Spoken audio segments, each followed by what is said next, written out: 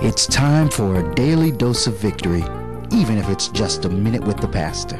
Hey, I'm Pastor Tony Smith, the pastor of Victory Ministries International. This is another daily dose of victory on the subject, roll the stone away, dealing with the book of Matthew.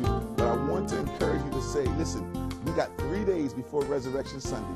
The Bible said that Jesus was in the tomb for 3 days. I'm telling you right now, it's time to roll the stone away today and begin to rise up in 3 days. That's right. Whatever you're going through, whatever fear, I want you to deal with supernatural faith. That means that you're saying, Pastor, I'm dealing with an illness, I'm dealing with a mental situation, I'm dealing with a financial situation, I'm dealing with an emotional situation, I'm dealing with me. And begin to declare with me in agreement, in 3 days, I'm going to resurrect out of this. I'm going to rise up. This as well as Jesus rose up with all power in his hand, and he began to declare who he is and began to walk this earth, walk this land with power and signs and wonders following him by connecting with the Father. I want you to connect with God. That's right. Roll that stone away and connect with God. And in 3 days, Sunday morning, come and join me 8, 11, and 5:30 and see that you thought was quicksand. That you thought in your life was pulling you down for the last time. You will see the strength of God raise you up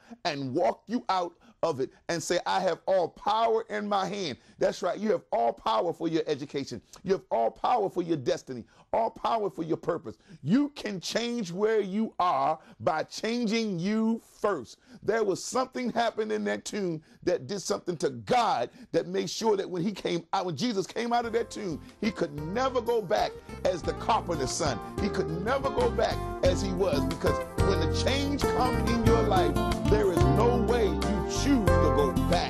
Join me this weekend as we change our lives. This is the year that the kingdom meets the king.